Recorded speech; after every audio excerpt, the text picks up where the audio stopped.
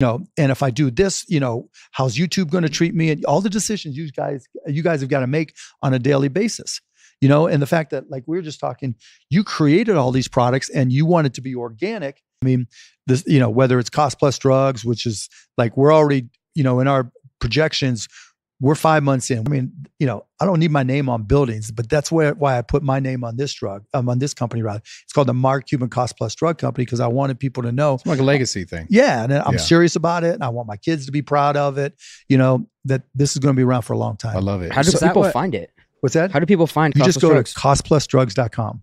That's it. Costplusdrugs.com. How's it getting out there? You're just like word of mouth. We don't spend a nickel on advertising.